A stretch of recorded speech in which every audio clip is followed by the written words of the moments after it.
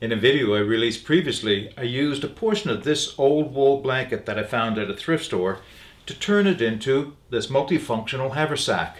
Well, in this video we're going to take another piece of this wool blanket and turn it into mittens. If you're interested, keep watching. Alright, before we get down to making the mittens, I just want to talk for a second about using wool blankets in projects like this. So if you haven't already watched my video where I turned a portion of the wool blanket into this haversack, I'd highly recommend that you go back and watch that video, and I'll put a link to it right up here in the corner.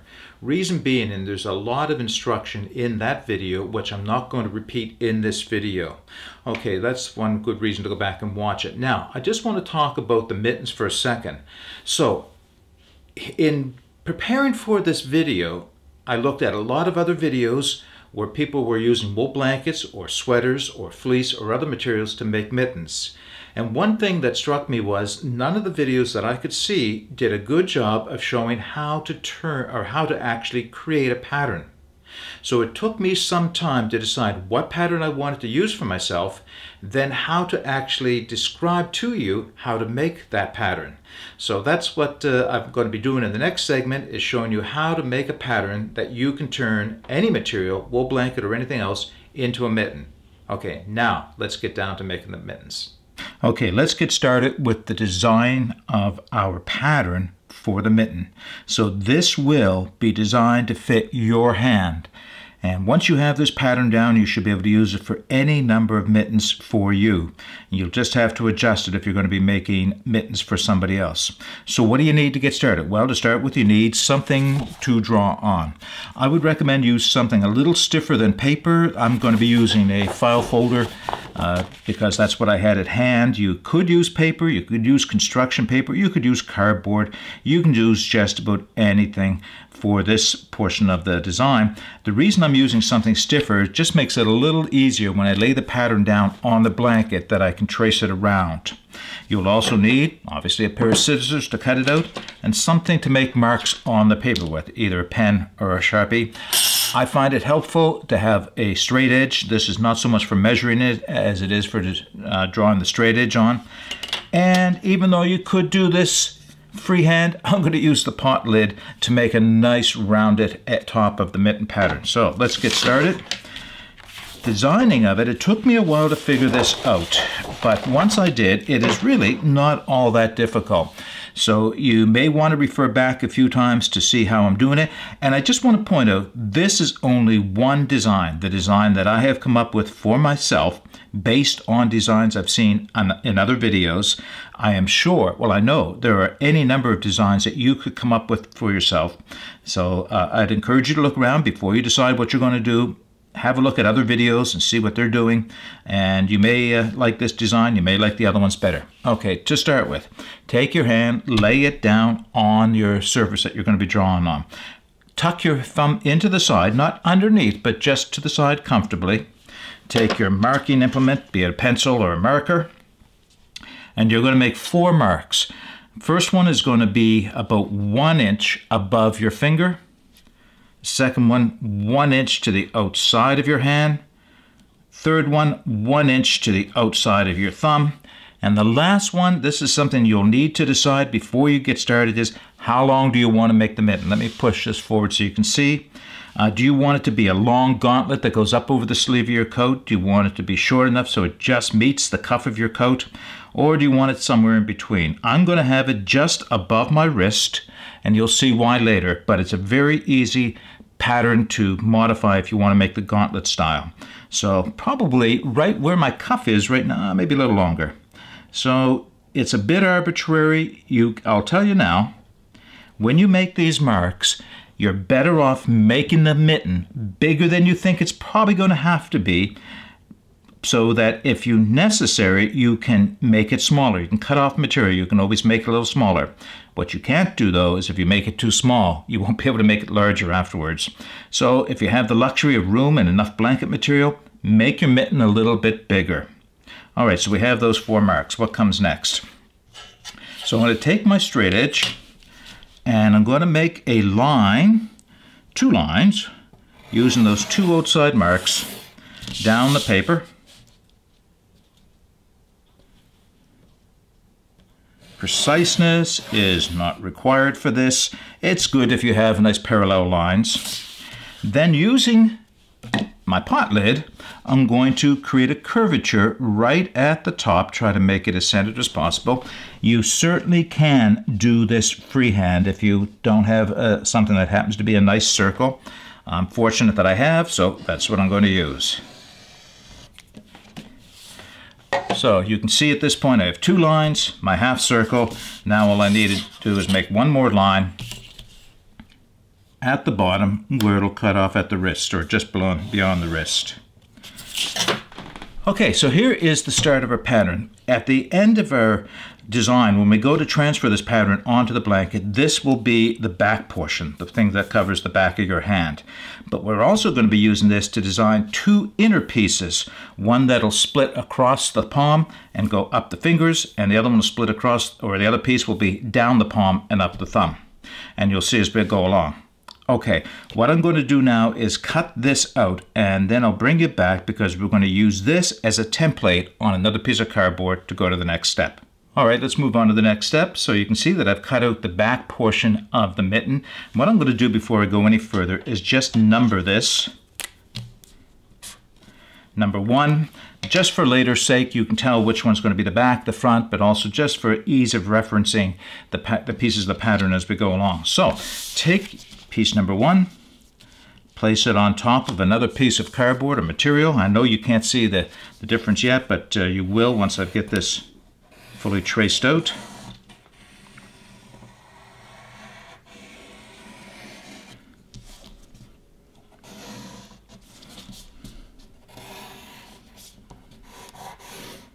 All right. So here we have another tracing of that very same pattern. Now what we're going to do this time is we're going to lay our hand down on the pattern back right where it was when you made the first one. So what I mean by that is make sure you have 1 inch at the top, 1 inch on each side. And just try to line it up as well as you can. Now, where the last time you had your thumb tucked, this time let your thumb relax and come out to the edge of the line, not further, but just out to the edge of the line. Take your pencil, and we're going to make 2 marks. One will be 1 inch above your thumb, and the other one is going to be right in the web of your hand. Just a dot there is all I need. So with the dot that went into the web of my hand, web meaning between my thumb and my palm, I'm going to make a straight line across the mitten. That's going to be a measuring point, as you'll see in a minute, for the next step of the pattern. Now I'm going to draw my thumb on. So this is going to be freehand. I don't know any easier way to do this, so hopefully it'll come out so that you can see it. It's not a precise thing. My only recommendation is that you make it wide enough that once it's sewn up, your thumb will be able to fit inside. So let's try something like this. So as I bring the thumb down, I'm coming down to a point not quite halfway across the line. Go through the line. I'm going to dip down below, go over to the outside edge, try to aim for somewhere between 3/4 and 1 inch below the edge of that line. So once again, hopefully I'll show you this so that you can see what I've drawn. There's my thumb. It drops down below the edge. Do you know, if I haven't mentioned it before, and I guess I know I should have, and that is, why am I allowing for 1 inch around all the dimensions of my hand, including my thumb? Well, for one very good reason. When you go to put this together, some of that 1 inch is going to be used up by sewing. It's called a seam allowance. Somewhere between 1/4 and 1/2 inch will be used up all the way around, including the thumb and all the other pieces where they meet together. You like to be able to keep that as close to the outside of the material as possible, but to be realistic, allow yourself a little bit of extra space for that sewing to take place. The other reason is you do want the mitt to be bigger than your hand. You don't want this to be tight. You want it to be a bit loose on your hand. We'll get it tighter at the wrist later and you'll see how. But for the design of the mitten, you want your fingers to be able to move inside. That's what allows your hand to stay warm, is the air that is trapped inside of the mitten. Plus, if you decide you want to wear a liner glove, like a thin wool liner or a polypropylene liner glove, then you'll want enough room for that to be inside the mitten as well. So that's what I've done, is I've allowed a 1 inch gross up or exaggeration all the way around the mitten for that sewing. Now, what I'm going to do at this point is I am going to measure the distance that I dropped this line below the one that went straight across. And it turns out to be pretty much right on 3/4 of an inch. I'm going to add that to the bottom of the mitten, 3/4 of an inch. And you'll see why in a minute. Now, in addition, I have to create a seam allowance because when I go to sew the two palm pieces together, like I said, it's going to shrink that piece up. So I'm going to add another 3/4 of an inch to the bottom for that seam allowance. It gives me just a little bit of flexibility in how much I can sew. So yeah, let's do that. So what we need to do now is extend the line of the mitten down past those 2 points. Draw parallel lines across the bottom, 3/4 of an inch, and a second one, 3/4 of an inch. And I'll close that up over here.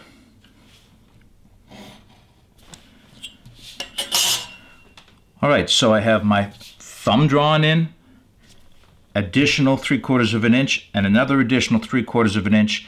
That you'll see why that works out when we get to the next step. So what I'll do now is I'll cut out this lower portion and we'll move on to the next step. Okay, so I have cut out that second portion, and in fact I'm going to number that, number 2. So I have piece 1 and 2, and now we're going to create the top half of the inner part of our hand, where the fingers and thumb. In order to do that, I need to trace number 1 onto yet another piece of paper, cardboard, whatever it is you're using. For me, file folder. I'll do that very quickly.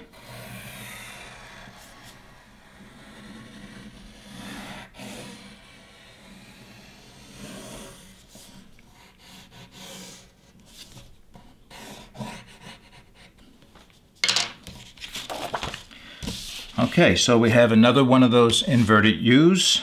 This will become piece number 3. So what we're going to do now is we're going to take piece number 2 and we're going to lay it down on top of the mitten, and we're going to line it up and trace around the thumb. Now, here's the thing.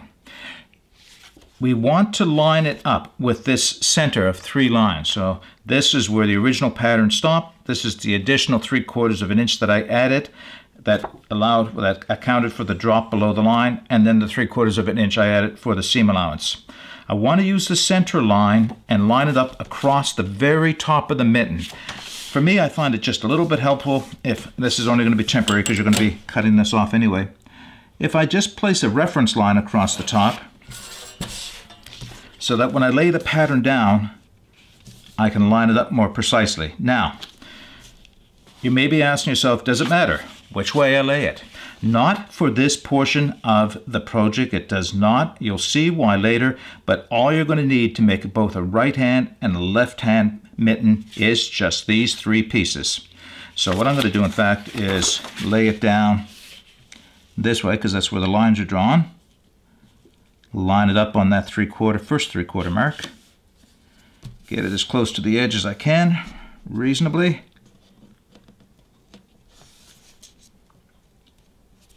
And, all right, that looks pretty good.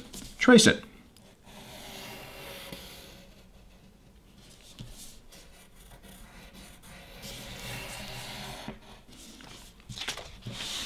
So now I have the top half of my palm, but would include my fingers and the inside of my thumb. Now I'll cut this out and we'll be ready to go to the next step. Okay, so now our pattern is complete. We have our 3 pieces, and all 3 of these pieces will produce the 2 mittens. Piece number 1 will be the back of the hand. We'll make 2 of those, 2 of number 2, 2 of number 3. Now let me quickly show you what this is going to work like when we go to assemble it into a mitten. You can kind of get an idea from doing this. So let me lay piece number 1 out. Take piece number 2, piece number 3. I've kind of pre-bent them so that you can see how this is going to work. Hopefully you can see what I've done here. I've got the thumb sticking up right on there. Match them up, lay one down on top of the other, and it's a near perfect fit. I say near perfect fit because despite my best efforts, I've never had it match up exactly. So that's probably another good reason to give yourself a little extra room on the pattern, especially when you transfer this over to the blanket, so that you can make up for any small errors in measurements by cutting off the extra material at the end of the project. So that's basically how this works. Hopefully you'll be able to see how that thumb is standing up there. And in order to make, well, this would be a left-hand mitten. Actually, this will be a right-hand mitten, because when we assemble the mitts, we assemble them inside out. We do all the sewing inside out. Then we reverse the mitt. So even though this looks like it's a left-hand mitten now, when we're finished sewing this, it'll be a right-hand mitten. So how do we make the other side? We just cut 2 more pieces out, flip them over, fold them the other way, and they become the other side. All right, so what happens next? Now that we have our 3, if I can get these lined up again. Now that we have our 3 pieces, we're going to take these and place them on our blanket, mark them, cut out the pieces of blanket. So let me spread the blanket out, lay these down, and I'll show you what we're going to do then. All right, it occurs to me that it probably would have been much smarter had I used either a darker pattern or a darker blanket so you could see some contrast. Hopefully you'll be able to see these 3 pieces against the blanket because they're pretty close to being the same color. All right, so this is just a bit of a kind of a puzzle fit. Decide where in the blanket you want to line up your pieces to sew them, and you know, maybe you want to line them up so that you don't waste too much of the blanket so that you can use another portion of it later. So figure it out. There's no magic to this. I think I'll start and work this way across the blanket. Now for this I am going to use my Sharpie pen because of course the pencil or even a regular pen won't show up well. Okay. Just tracing around the outside. There's 1 of those. Now I'm going to need 2 of those. I may as well, I think I'll work this way across the blanket. I may as well draw the second one while I'm at it.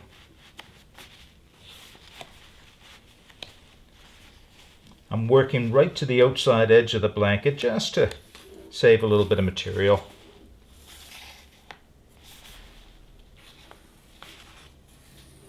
Oops. So I just went a little bit off the pattern a little bit, but that's okay because that's going to be cut away from the blanket. So I have 2 of those now.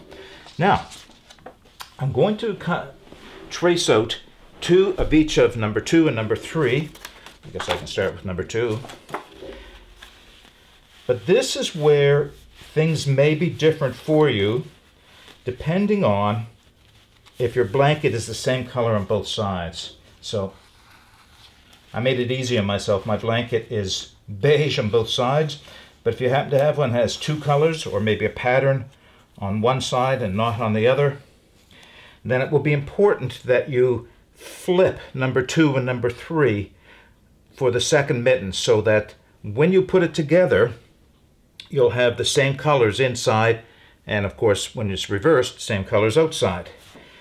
Again, if you're working with just a simple color one like this, then it's not too bad. I guess it makes sense to trace number 3. What I'm going to do is just continue off camera to trace out the pieces of the mitten. I'll cut them out and then I'll bring you back.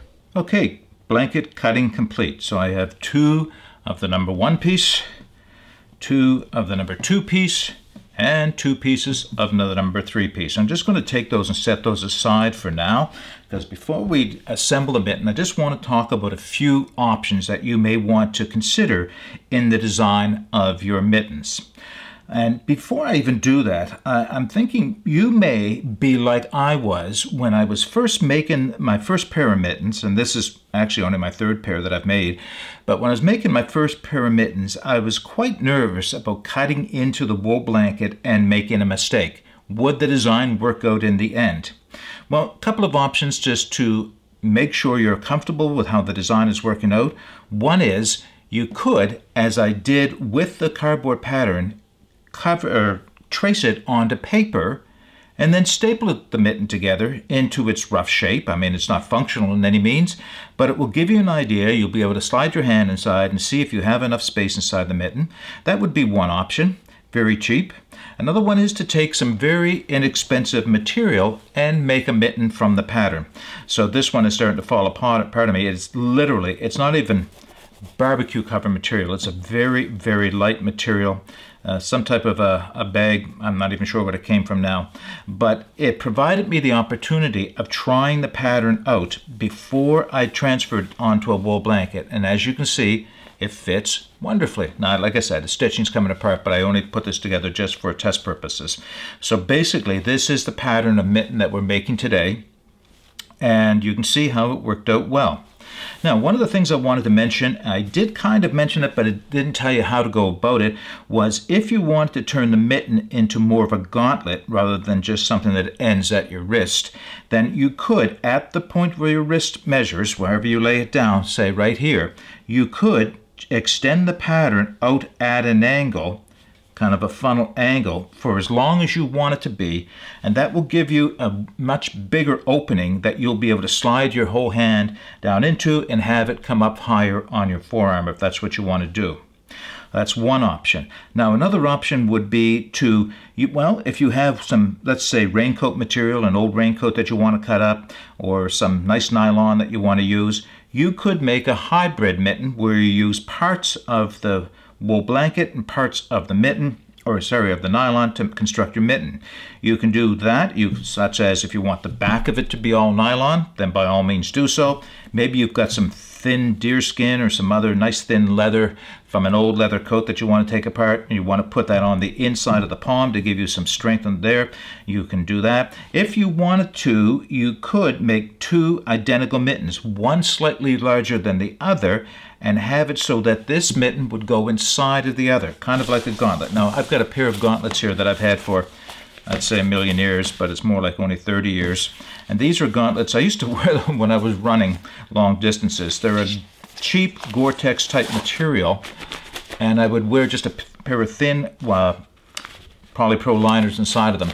But they will provide me something that I can use while I'm out in the woods and keep my wool mittens dry. Well, at least they're not waterproof by any means, these gauntlets aren't, but they're functional. You can make a pair of gauntlets of your own like this from any type of a waterproof material by simply just upsizing the pattern ever so slightly to allow for some room inside when you're finished for the wool blanket mitten to go in. Another option would be, I'm noticing that this wool blanket, I'll just bring one piece over, it's pretty good. It's not bad, but it's not real thick. It's not as thick as, say, a nice pair of felted mittens. You could just as easily double up all your layers, or just the back layer, or just the inside layer, or whatever you want to do to get some extra thickness to the wool mittens, the blanket mittens, if you want to do it that way. Personally, I think these will be just fine, and I'll be able to slide them inside the gauntlets and take them on and off. I like it because it gives me the option of having a nice breathable wool blanket liner that, if it becomes wet, still will maintain some warmth and will dry out quickly once it's separated from the liner. All right, there's a couple of options. By the way, here's a pair of military wool liner gloves that I use as well, so I've allowed myself some space to use those inside of the mittens. Okay, one more thing I want to talk about as I demonstrate how this goes together, and that would be how we're going to cinch the cuff at the wrist. So I'm just going to mock up. I'm not even going to pin it together at this point. I just want you to see what it would look like once it's put together before we take it to the sewing machine. All right, a little bit of, there's my seam allowance being folded up right here. So you get just a rough idea of what the mitten's going to look like as we sew it, and I'll show you how to sew it together in a second. But when all is said and done and you've got your hand inside the mitt, you want to have it so that it can gather around your wrist to keep the mitten from falling off. as well as to keep the cold air out. So I'm going to show you a couple of options, because now is the time to consider how you want to do that so that you can move on to the next step with this already in place. So what have I got? Well, I'm going to show you, I think, 3 options. I'm just going to start with maybe even 4 options. I'm just going to start with the gauntlet to start with. You can see that inside the gauntlet, right at the wrist, at the factory, there was sewn in some elasticized material. I'll show you what it looks like on the inside. There's the elasticized material. To be honest, that's beyond my skill to do. I had considered a number of what I considered complicated ways of doing that, such as taking a piece of grosgrain ribbon sewn around the outside to create a channel, run some elasticized cord through, and then tying it off with either a cord lock or a knot or something to do the same thing. If you feel you have the skill level to do that, by all means do so. I'm going to show you what I'm going to use for this pair of mittens. It'll be easier. Another one would be a simple Velcro strip.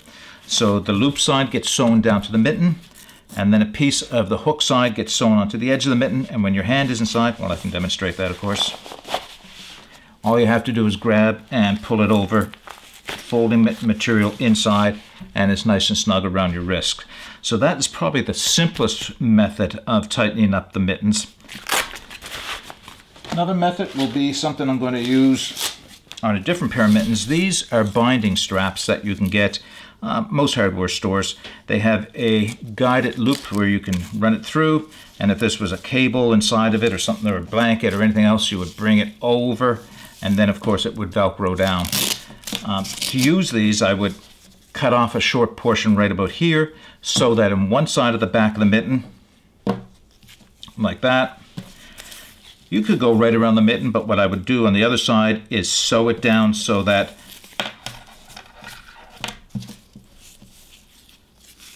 see if I can do this correctly, like that. You could, like I said, go right around the mitten, but the idea is to be able to feed it through, pull the mitten as snug as you want to around the wrist, and the Velcro would hold it down. So not unlike the gauntlet that I showed you a minute ago. So what I'm going to use for this project is something I picked up at the dollar store for $2 at Dollarama, the dollar store we have here in Halifax. And these are sleeping bag straps, at least that's what they call them. And let's see, they still have the pins in them.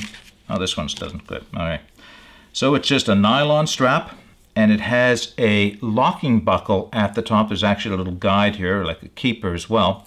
And what I'll be doing with this project, there's a lot of material here, but I'll cut it and show you before I sew it onto the mitten.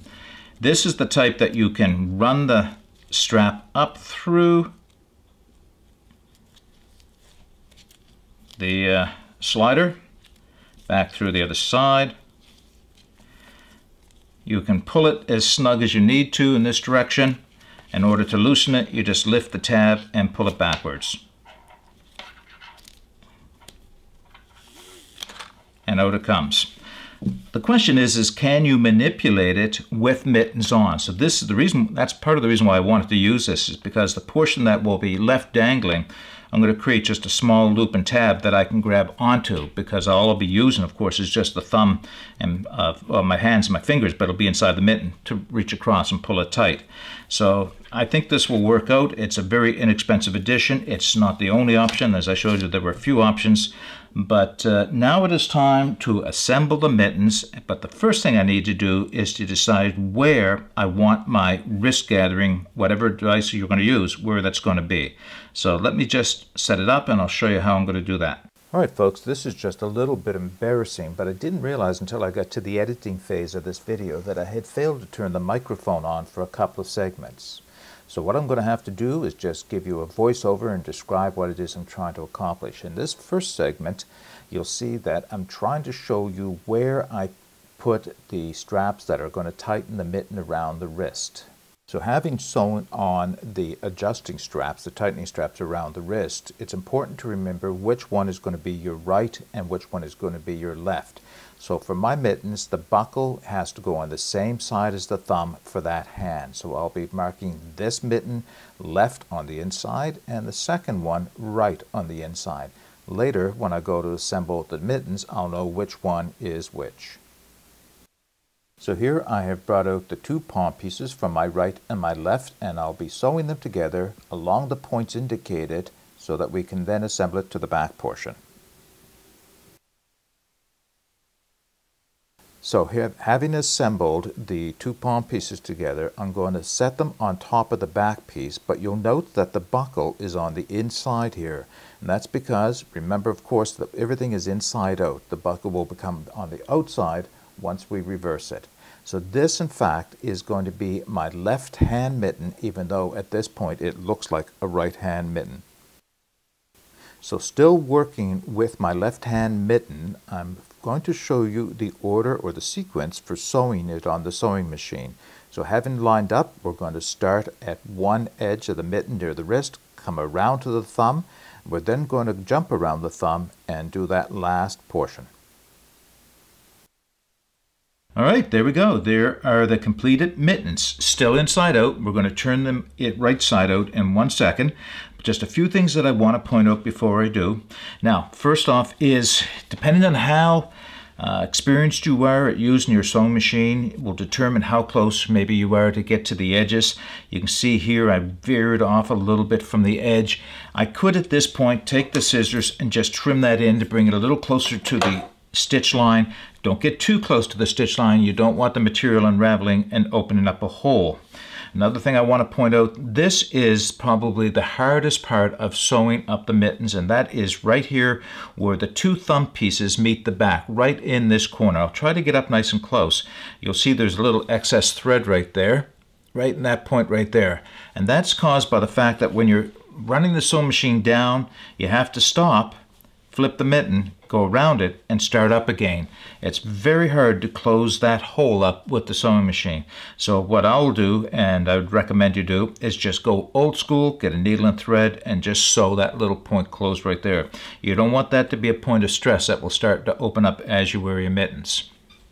Okay, so the mittens are now completely finished. One other thing I'll say before we turn them right side out is, when you've put your hands inside the mittens, the completed mittens, and if you decide that these are a little bit too big, this is what the opportunity you have to change the side.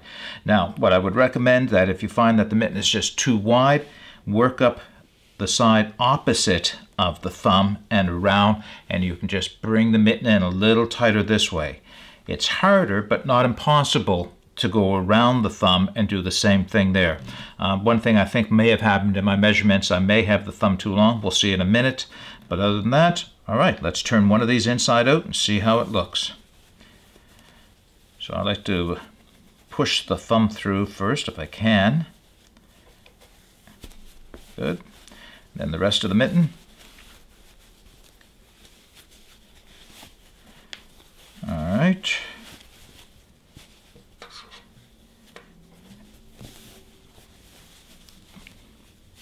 All right.